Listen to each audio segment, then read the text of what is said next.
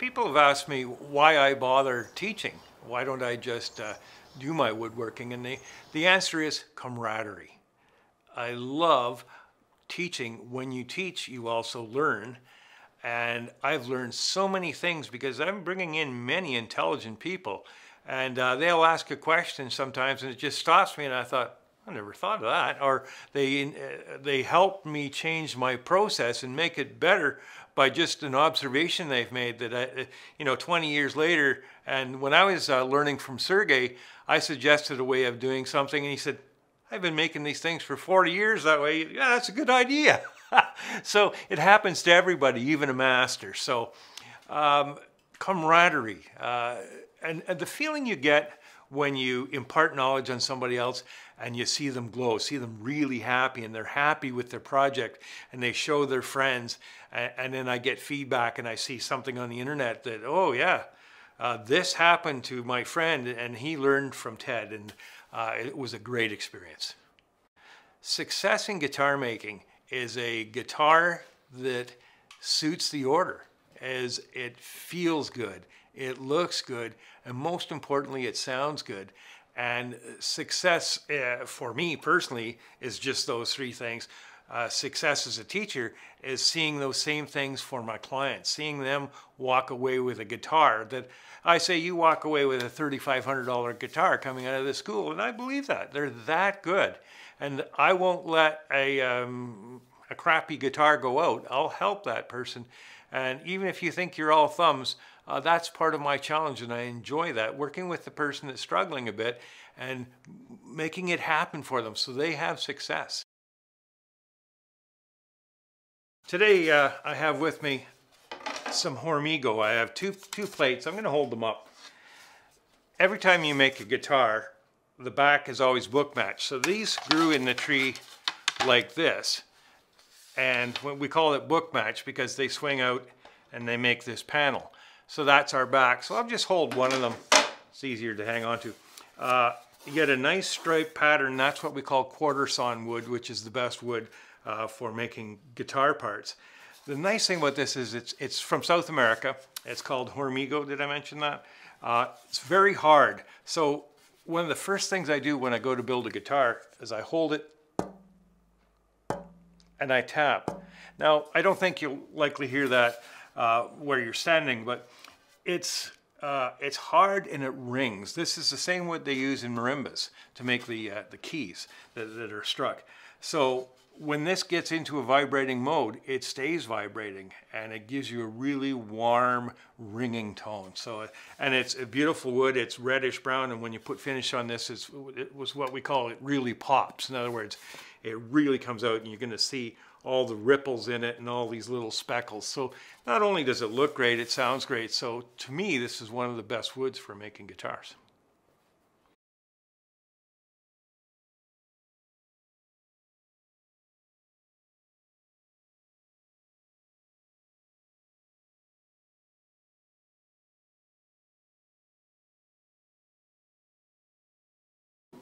So this is the school and your workshop? Yeah, this is my bench up here at the front, and around the outsides we've got 5 benches. And one thing I said when I built the school is I wanted to have a window over every bench. Oh, great. Natural light is imperative for good guitar building. I see, yeah, like any art. Yeah, yeah, Right. yeah. Look at the tools, Mike. Oh, what? Oh, this is all for That's all clamps. clamps, You right? can never have enough clamps. If you talk to anybody who builds anything in wood, you can never have enough clamps. So we've got clamps here, and at Okay. each bench you're going to see a bunch of hand tools. So we supply all the hand tools so that when the students come in, they just have to show up and everything is supplied. I see. So each person has their own bench with Yep. all the tools. Are there? Planes, chisels, gauges, yep. And they're all specialized. I noticed this doesn't look like a normal saw. Right, right. They're luthier specific. These are standard cabinet makers chisels. Right. But I have some special files. Spoke shave we use on the necks. Little planes like this. This is a squirrel tail plane. We use this little fella for shaping the braces inside the guitar. Oh. Yeah. So yeah, there would be a lot of kind of miniature work, wouldn't there, like tool work and everything? Right. So we have some small tools for delicate work. Yeah. Yeah. And is this a plane as well? What is this? Yeah. This is a spoke shave. This is a cut out of a guitar. Yeah. This is a spoke shave. It's a type of plane where you've got a blade here and two handles, and you draw it towards you when you're shaping a guitar neck. And you can make a whole guitar just like in this one workstation. You can. Yep. Yeah. Yeah. And then you've got over here about a gazillion more tools. Yeah, well, this goes to my background. I'm also a furniture designer maker. Yeah. So a lot of tools I've collected over the years, and they can be used just as well in guitar making. So this is my rack of tools, and including some nice, really nice tools like Japanese chisels, which are really primo. You can get a super edge on them. And you've also got some like big presses or something over here, bigger stuff, right? Yeah. We've got, these are called a troji, but I just call them a horse. Basically, they're a big vise with this. Oh, I see. You can Yeah. go like so to tighten it up, and it's got foam in the jaws, so you can see I've got a guitar in there now that's in the middle of being made, and it's in a very rough state right now. But this is what guitars really look like when they're half made. It just holds it nice and firm. But it's got foam jaws, so it doesn't hurt the guitar. Yeah, there's one right There's here. one for each bench, actually. There's one for each bench. Yep. Okay. Yeah. But is this what a good? I mean, is that beautiful wood under this black, or is this blue? Yeah. Yeah. I'll show you. That's a little bit of natural sapwood on the back. Right. Okay, so it's that yellow color, and the wood is actually black. It's African blackwood. Oh. And it's a type of so rose. you're going to be polishing out of sanding. Oh yeah, yeah. Right now it's in the dirty stage, and you can see lots of black fingerprints on the soundboard because the black is getting on my hands from the dust from that wood. But all that'll be gone, and it'll be just absolutely shining when I'm done. And this is this beautiful, what do you call it, rosetta? Yeah, that's a rosette with a decorative stripe, and this guitar is going to have an armrest so that when you're playing that guitar, it'll come across as your arm will come across a smooth area up here. Now, is that normal or is that your idea? No, it's not my idea. It actually came from Grit Laskin in Toronto a few years back, but it's used all over the world now. Canadian luthiers have brought a lot of innovation into guitars. It takes a couple days to make, but it looks nice and it feels good. Yeah, actually, if I can just grab this guitar here. Here's one that's a little further on, and you can see there's the armrest and it's polished. Black. What is that? That's the ebony. Ebony. Wow. Ebony. Yeah. This guitar is almost finished. It's got more finish to go. Beautiful. What's the white? The white here. Yeah. That's called purfling. That's basically like pinstriping. Yep. So come on in, Brian. This is the machine room back here. Look at all this stuff. Well, it's all appropriately sized for guitar making. I used to, as a cabinet maker, have very big machines. Now I've got a little tabletop planer, but that's just ideal for what we're doing here. You say table? How does that work? Planer. Well, basically, it's kind of like a wringer washer. You put the wood in here, and it has rollers to pull the wood through, and there's a knife that spins in there, and it'll shear off the thickness of the wood. So and it's narrow. For those narrow wood to go through, right? This small right. And you can adjust it up and down for the various sizes of wood. With here, Yep. And this it looks like you're sanding or something? This is actually what's called a radiusing disc. It's actually shaped like this because guitar is actually shaped more like a turtle than it is. They call them flat tops, but they always have this dome. That makes them stronger. Right. Okay, so when I'm shaping my braces, I'll put a straight brace on there, work it back and forth, and it'll end up banana shaped on the bottom. And then when we glue it to the top, for instance, the top will end up being domed. Oh. Yeah. Huh. So that's a radiusing disc. And then what are these? These look like huge machines. Yeah, well, we got a rudder here. Okay. When you put in grooves into your guitar, like you need a groove to put the truss rod in, That'll be cut here at this station. That's a router station. Okay. So it's a spinning bit that you can move up and down. And you can change various bit sizes to get different size slots. Right. Now this looks like beautiful. Is this wood that you'll cut down into strips or something? Absolutely. That's a great big piece of African babinga. Beautiful. Yeah, beautiful, very dense, very heavy. Yeah, it's very dusty too. But one of the guitars in the showroom is made with African babinga. Yeah. So I'll take this, if I can just scoot in here past you, and I'll cut a board about this wide off of it. Then I'll take that board and put it on the bandsaw on edge, and I'll peel off about 4 boards from it. That's called resawing. And that's the boards that we would use for the back of the guitar. And I would use this part, the sapwood, you see it's a different color, in the center of the back of the guitar as a visual accent. Because I've seen some of those guitars of yours that have that in the center at the back, right? And then to keep all the color the same, we pulled another board out of here, about 5 inches wide. I resaw it and turn that into sides for the same guitar. And we steam bend them and get them into that shape. It comes from this big thick plank. So so hard. That's about 50 pounds, that one board. Wow. Yeah, very dense. And what about this big thing? This is actually fairly key to our business. It's like a wringer washer again, because it's got this rubber transport that brings the wood in, and then there's it's easier if I just show you. There's a drum in here with sandpaper on it. Okay, now you can put sandpaper on both drums. I usually just use one. And the sandpaper sands thin wood to thickness. You see, when you've got something that's an $800 back going through here, you don't want to put that through a planer because it could catch on the grain and explode. And there's really? $800 gone. Oh yeah, literally explode. Wow. So if you run it through a sanding machine, it slowly sands the top off the wood until we get it down into that 2 to 3 millimeter type of thickness. And how do you know about the thickness? Like, I measure it using a vernier caliper. So you just keep pushing it through until it gets down to this adjusts how much it actually you're adjusts. moving. Okay. This adjuster, and this is just to draw all the dust away. So we thickness using a sanding drum to bring it down to the guitar, the right thickness, so it will vibrate and sound good. Wow. Yeah. And this is to suck the dust out. Yeah, that's just a dust collection. It's important that I keep all the noise and the dust back here. Separate from the bench room. And these are all your different molds, designs of the actual guitar, right? Yeah, so if you look at each one of them, they look like half a guitar.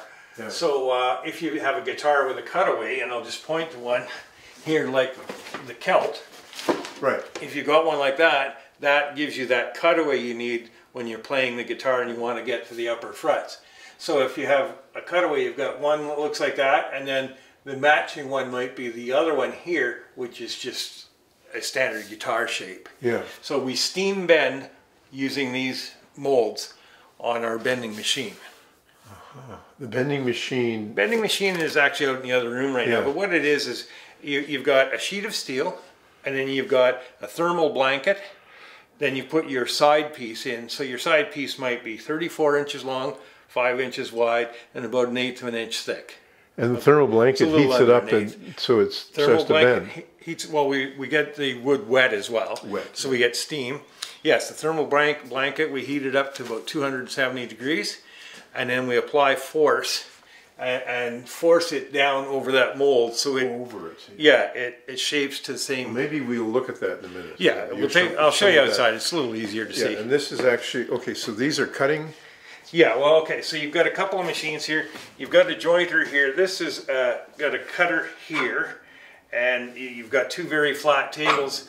When you get a rough piece of wood and you want to get that first flat face, this is the tool that goes across.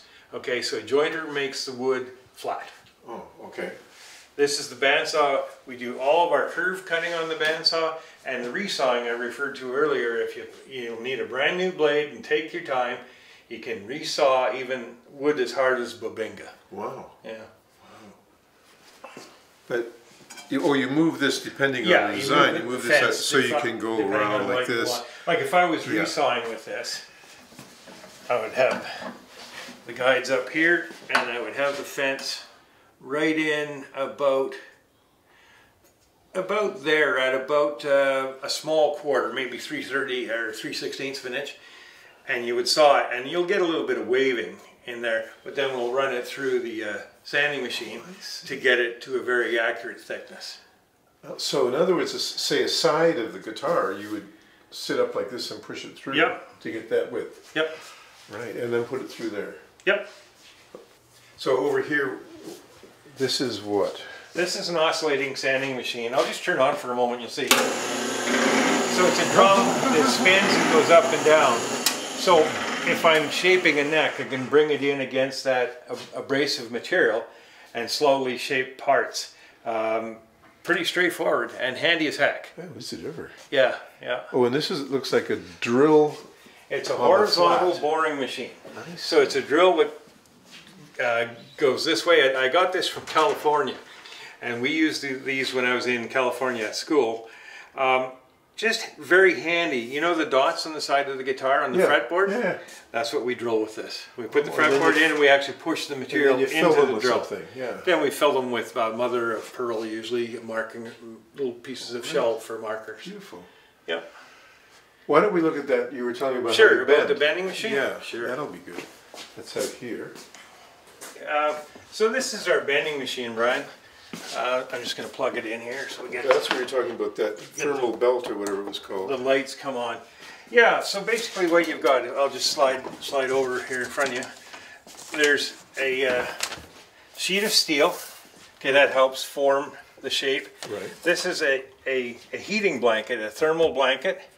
Then you put the actual wood. Now, I'm just showing you for demonstration purposes. The wood's wet, right? The wood is spritzed with water, so it's just dampened. Oh, and then we wrap it in tin foil so you don't get any staining coming off of the steel.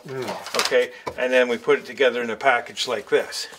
Then that goes up onto the bender, like so. And we have to get it in the right position, which is there, so the waist will be in the right place. I bring it down so it just starts to bend, and I have to stop there because it's not heated up yet. So I would be heating this up. There we go. And this will move back and forth depending on your design. Right, but you see there's enough length here to bend the upper bout, and this is the lower bout. So just for demonstration purposes, I'll just show you these rollers go on. Which is why you have these slits in the mold. Yeah. Okay, so we have to adjust this because I've got some more thickness. I've got to loosen this off so I can get the guide rod through. So that guide rod goes through. And I've got to get that on. There we go. So now we're connected.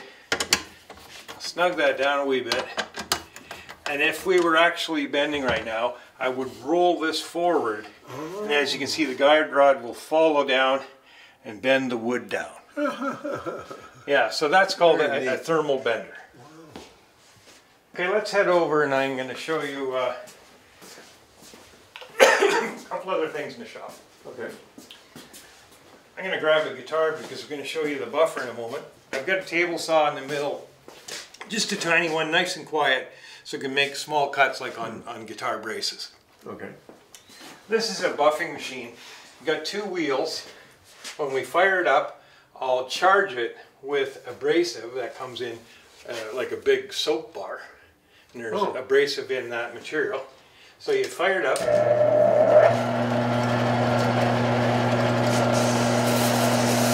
Put some abrasive on. Go. You can polish your guitar.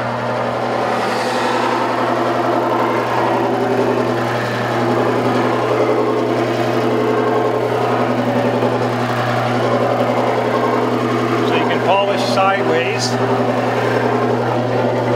and then polish with the length.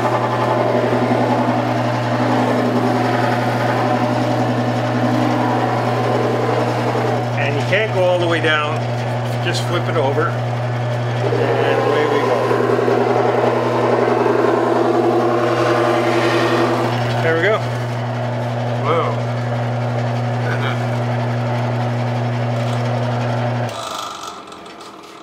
And that kind of completes our machinery tour. Beautiful. I have to say, I thought you were there all night long with the sandpaper or something. Well, I was before. This is the Really? last part. Oh yeah. Oh, is that right? Yeah, oh yeah. It's sanded at many different levels. 600, 1500, Yeah. 2000. Then the buffing machine. Yeah. Yeah. And the French polish that you've talked about, is that, you use this as well? Yeah, absolutely. This is a French polished This guitar. is the one, yeah, beautiful. You have to build up enough material so that you've got a decent amount of thickness so that you can sand it back without sanding through. Right.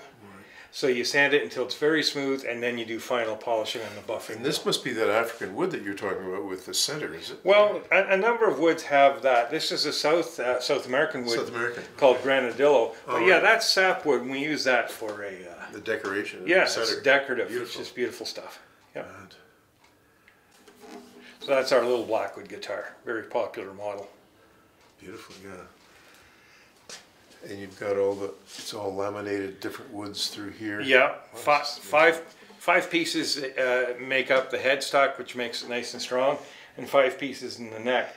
So it has this nice tulip shape here, and then we always put a little bit of ebony on the back, which makes it just a little classier. And your students come away with a guitar like this when they finish the class. Imagine that. Wow, yeah. really? Yeah, yeah. And you, being the maestro, make sure they come away with a good one, right? Yeah, I keep them on track, and I guide them through the process. I only take up to 5 people, right? There's 5 benches. You can do 10 benches and make more money, but how much time? They get 1/10 of your time. Yeah. The worst case they can get is 20%, and quite often we'll have 3 or 4 people, so then they're really getting a lot of teacher time. Yeah. Yeah. Wow.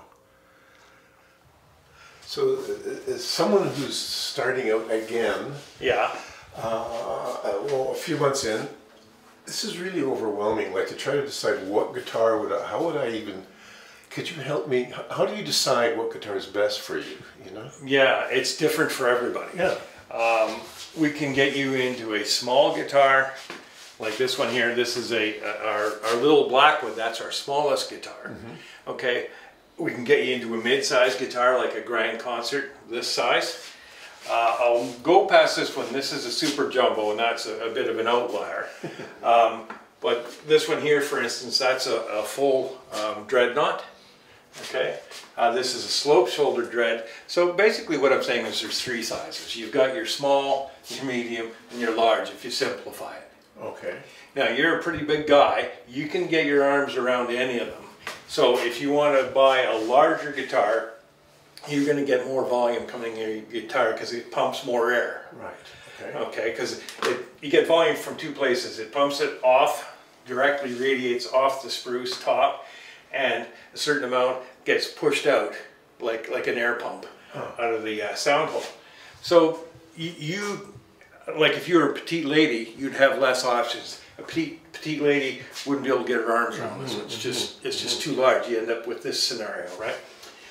So it gets down to.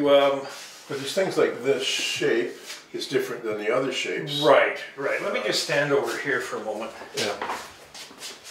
I'll just pick this one off. This is a full-size guitar with what we call a cutaway. Right. Okay, and a cutaway is when you're playing your guitar and you're a good player, you can move up and get to the frets up here because this is not impeding your hand access, okay? So a cutaway is a handy thing.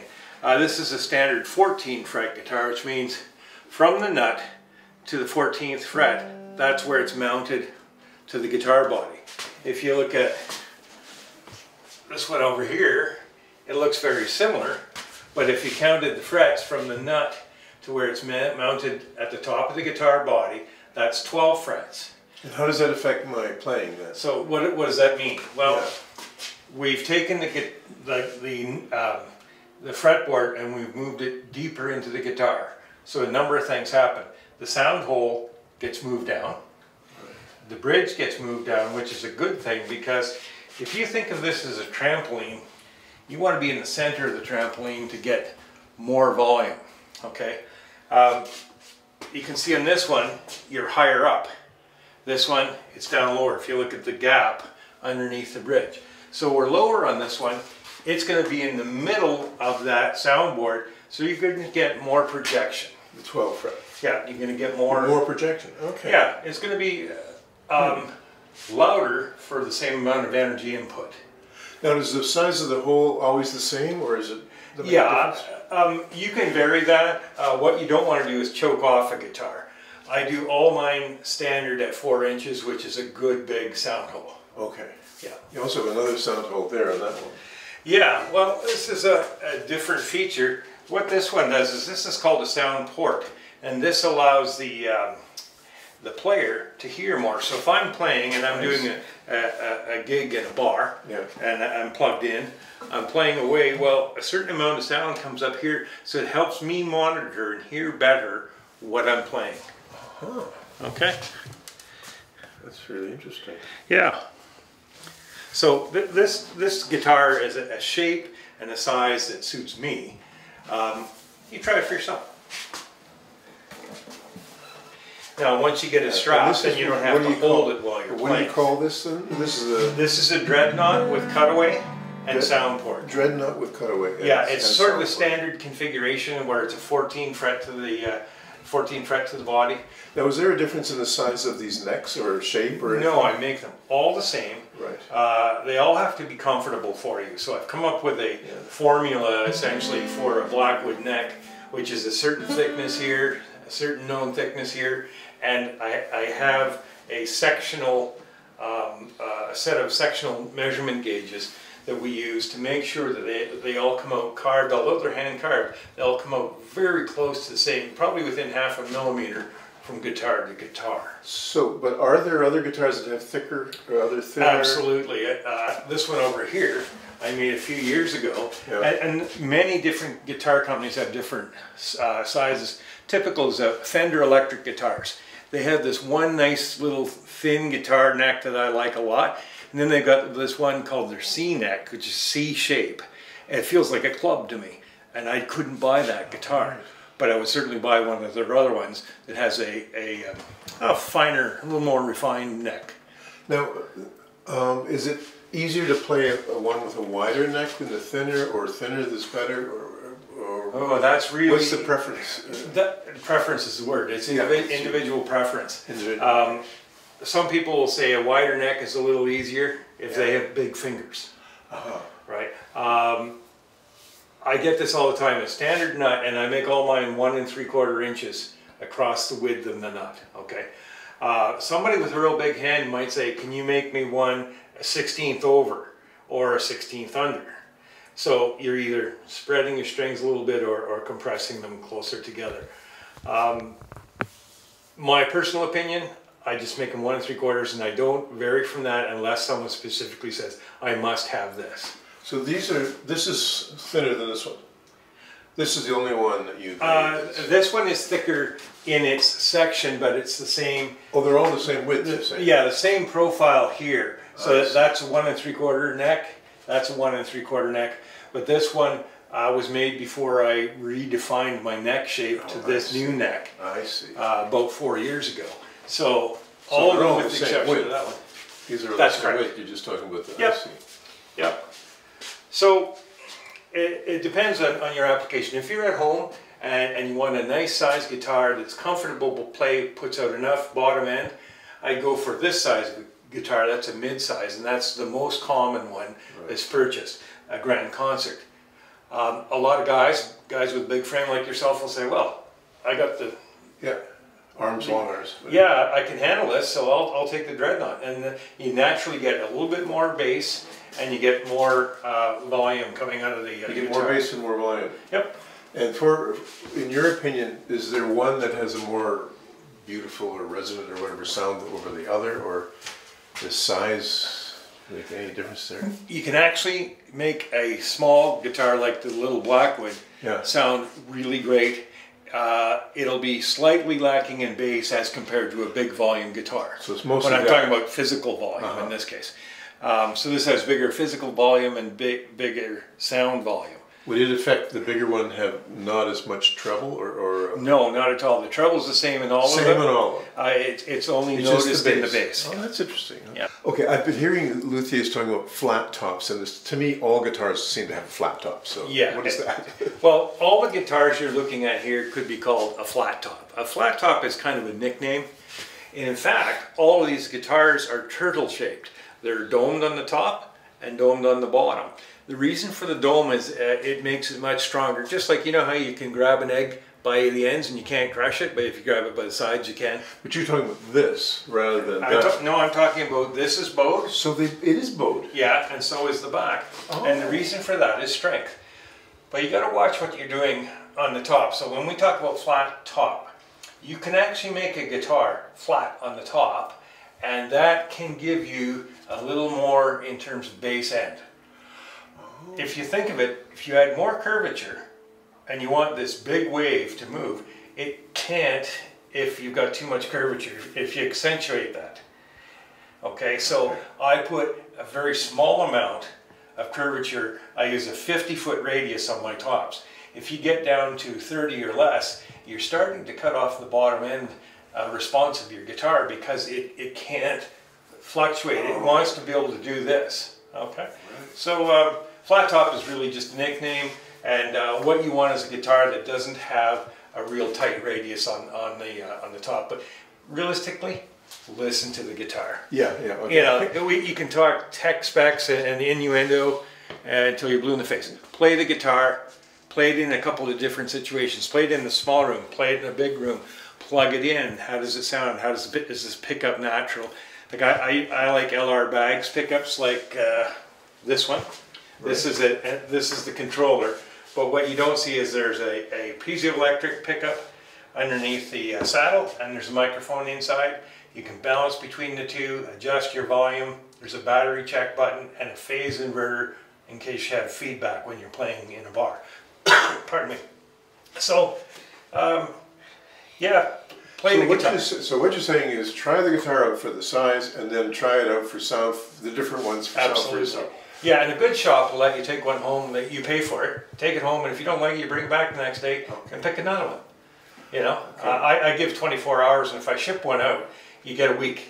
You get a week to try it and get it back to me in perfect shape. I haven't had one come back yet. Now, didn't you say that you have a lifetime guarantee?